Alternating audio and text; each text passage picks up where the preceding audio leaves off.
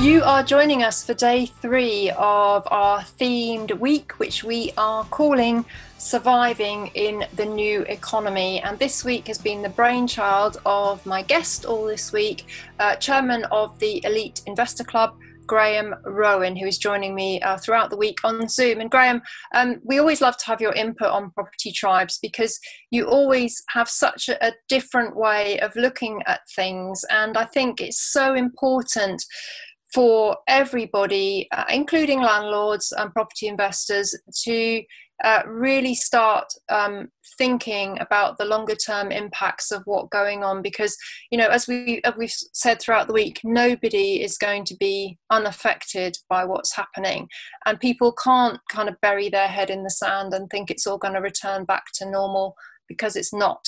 Now, obviously, you know, what happens in America is, you know, it does impact what's happening here in the UK. And you have titled this episode, The Federal Reserve is Killing Capitalism. Now, what do you mean by that, Graham? Well, I mean, you just couldn't make up what's going on over there, you know. I mean, obviously, we've talked about some of the other things about genies being let out of bottles with lockdown and things. But if you look at the financial things that are going on, which most people, I think, you know, will not be aware of. You don't read about this in the papers, you don't see it on the news at 10, you know, but let me just explain one scenario that's been going on. So way back in August of last year, months before there was any talk about the Wuhan flu, there was a meeting of the G7 finance ministers in America, and they agreed then a new kind of plan.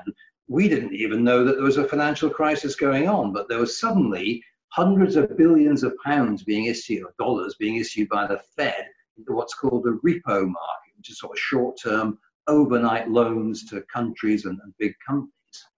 And at that meeting back in August, they agreed that the next stage of their meddling in the economy was going to be to go direct, which in other words means instead of the Federal Reserve simply buying government bonds and using that as a way of covering the government's expenditure, they were actually going to go into the financial markets. They were going to buy corporate bonds from big companies, and even things like exchange traded funds, ETFs, that you or I might buy on the stock market. So suddenly the central bank made, I think, the government made $425 billion available. The Fed then used reserve banking to turn that into 4.25 trillion. And then they gave a load of it to their chums at BlackRock and said, you go out and buy some corporate bonds with this. Oh, and yeah, buy some of your own ETFs. So some of the high risk, high yield exchange traded funds run by BlackRock, they were given money to go and buy their own funds. So, you know, if you or I did that, we'd go to jail. It would be called insider trading. You know, talk about conflict of interest. This is happening in 2020 America.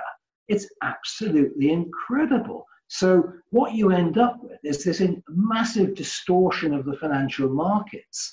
And the way these markets normally work is through a mechanism called price discovery, which is broadly kind of supply and demand. And you know, think about if you were going to buy a car or a house, you'd do a little bit of research into comparables, and you would know within 2 or 3% what you were prepared to pay for that car or that house. But if you've got this kind of distortion going on, how do you suddenly decide on the fair price of that Toyota corporate bond or that BlackRock ETF? Because it's been artificially manipulated by funny money. So you can't discover the price. You can't discover the fair value of it. So what on earth do you do from an investment point of view? So that is what is going on in 2020 America, the Federal Reserve and BlackRock. And most people don't know it, and it is incredible. It gives capitalism a bad name. It is what I call crony capitalism. It is distorting the market. And what it will do is end up benefiting the ones that are already wealthy, because only, I think, something like 85% of the American stock market is owned by 10% of people. And what this does is it gives more money to them, and it broadens the gap between the rich and poor. which is already back to 1920s levels. And it's no wonder we're getting riots in the streets when that kind of thing happens and is now continuing and is being turbocharged by the actions around COVID-19. Well, that's really interesting, Graham. And I actually don't profess to understand all the different mechanisms that you've been describing.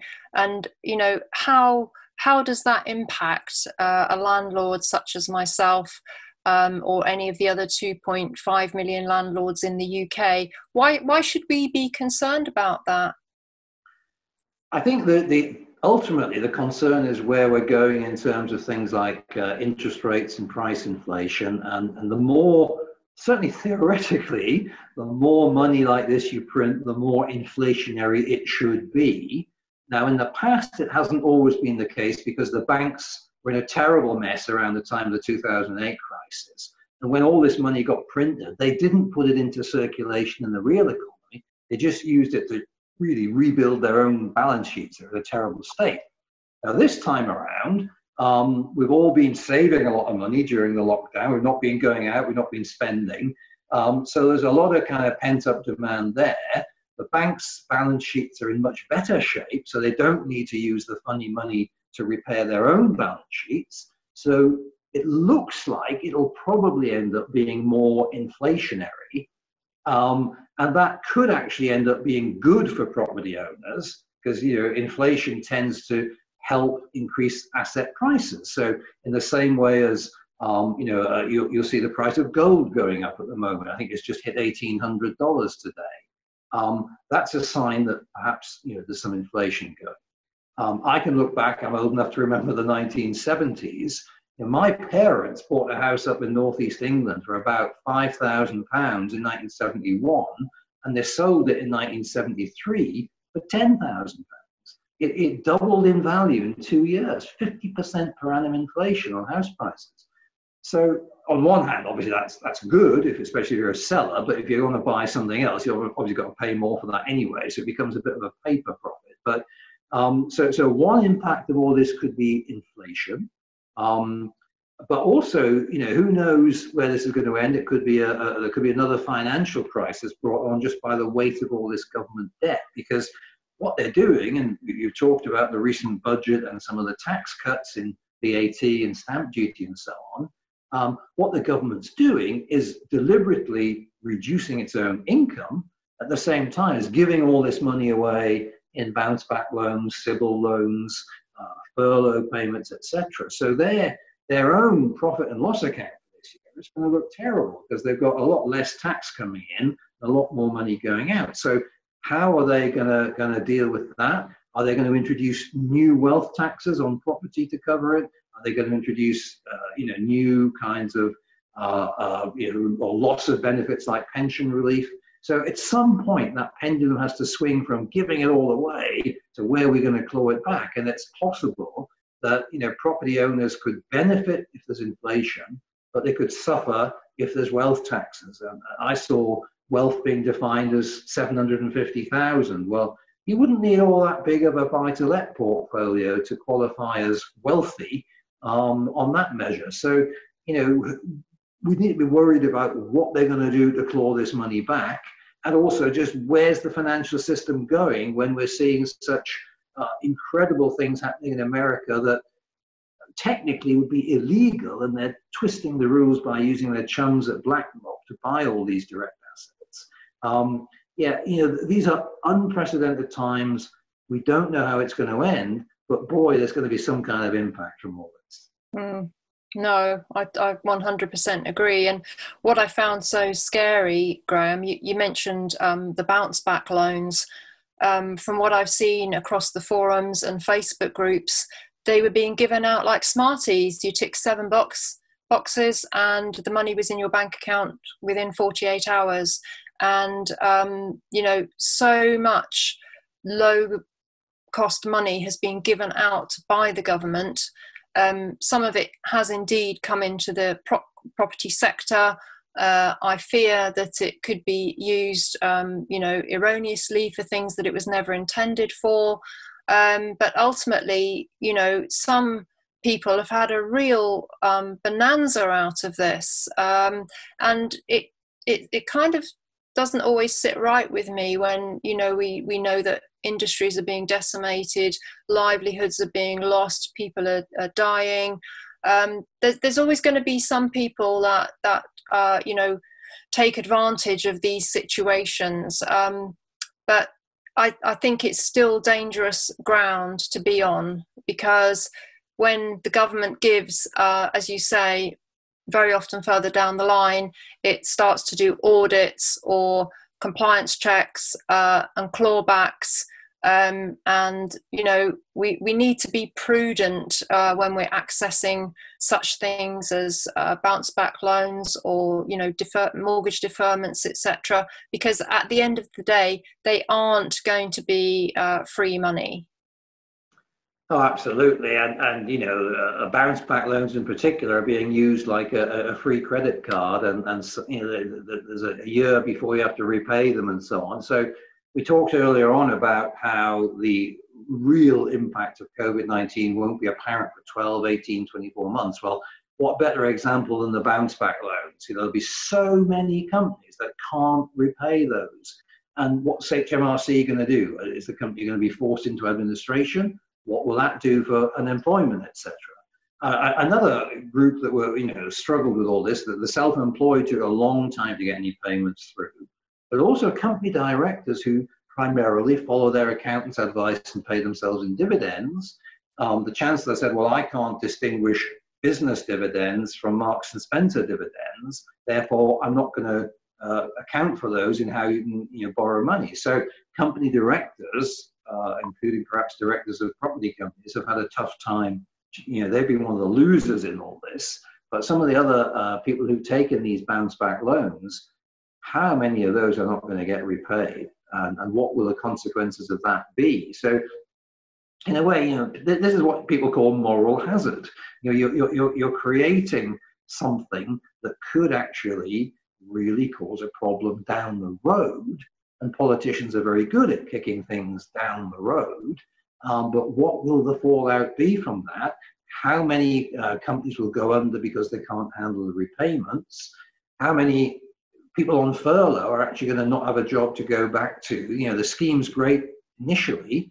We've now been told it's ending in October. So companies who have a 12-week redundancy consultation process will now start to be thinking, okay, August, September, October, I need to begin that now. And so, you know, how many people who thought they were just having a bit of a free holiday are suddenly going to have to come to terms with the fact there's no job to go back to? And, you know, they'll start, as you say, start claiming credit, etc. So, yeah, the fallout from this is going to be immense. And it's, at the moment, I think, impossible to predict. But, you know, you have to assume you're going to end up with a lot of failed companies and a lot of unemployed people.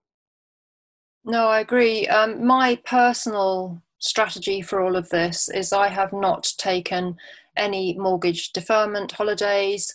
I have not taken any government support measures at all because, well, first of all, fortunately, I've only had one non-paying tenant, which is you know, very good for me. I was expecting perhaps worse than that, but it's actually worked out fairly reasonably in terms of my own portfolio. But I recognise that all these measures were expressly for businesses that had been adversely affected by COVID-19. Those are the actual words in the bounce back loan information on the British Business Bank. Now, when you take one of these loans, you are actually signalling that your business model was weak, in my opinion. Or if you take a mortgage deferment payment, every landlord should have cash reserves to be able to last at least a couple of months if they have non-paying tenants. So I think we're going to see that some people that have taken these government measures, when they go to apply for new finance, this is going to come into lender underwriting. And in fact, we're already seeing evidence that it is. And that some lenders are declining to lend to anybody that's had a bounce back loan, a mortgage deferment holiday, or any other government support, because they believe that and it makes sense to me that it indicates a weak business model. So some people that rushed into things during this crisis and made these knee-jerk decisions to take free money or deferment payments, even if they didn't need them, they may find that this comes back to bite in terms of trying to grow their businesses because they can't access finance anymore.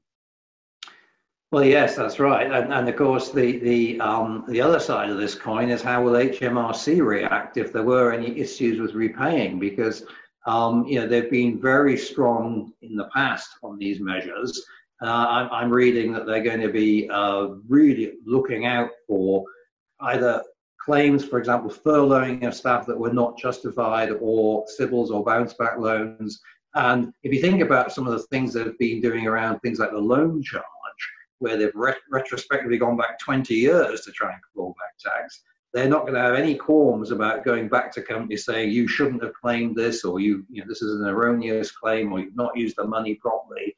So again, there'll be pressure on those businesses to either spend lots of time trying to defend that and respond to it, or it'll just be the final straw that knocks them over as well. So again, there'll be unintended consequences down the line. But what you're hinting at there, and I think that brings me on to a slightly broader topic, which is that one of the challenges now is we live in a digital age where we leave such a footprint of everything we've done that the data available to a lender or a credit agency or anything else is more than ever before. And they can look at your social media, and they can look at your company's house, they can look at your bounce back loans, and put all of that into their algorithm to form a view on whether they'll do business with you. And there's a similar potential thing happening in the financial world and in the currency world, which I'm really terrified about. Some people have been talking for some time now about there being a war on cash, and that really the government would like to get rid of cash and have everything done with cards and so on. What they're now looking at, and we've all heard of cryptocurrencies and have a view on Bitcoin and all the rest of it. And in many ways, Bitcoin is seen as almost like a libertarian concept that gets us away from financial institutions and banks and governments. What's happening now is governments are thinking of doing their own digital currencies. And no surprise to learn that in the forefront of this is China with a digital yuan. Now imagine at the moment, in Beijing, if you don't pay your council tax, your face appears on a big screen as a bad citizen, and they limit your travel to the extent of even confiscating your passport.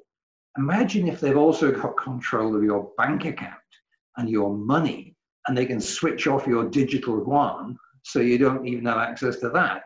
And that kind of power in the government's hands, that kind of knowledge of everything you have, everything you spend, everywhere you go, is quite scary too. So, this digitization of our world and our life and our economy is going to have lots of impacts, and that's just one of them. Harder to get loans and mortgages because you dare to take this free money from the government. We're going to form a view, and our algorithm is going to say, for you, computer says no.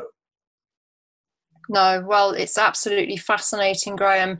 We're going to talk more on this topic as the week continues, but for now, we finished our third instalment, and tomorrow we are going to be looking much more at the property sector specifically, and we're going to be looking at structural changes to the property market. So very much looking forward to our next instalment. But for now, Graham, thank you very much for your insight. Thanks to everybody for watching, and please do join myself and Graham tomorrow, where we will be talking about structural changes in the property market. I'm going to be raising a few points about holiday lets, which I'll be interested to hear Graham's views on. So please do join us tomorrow as our themed week, Surviving in the New Economy, continues.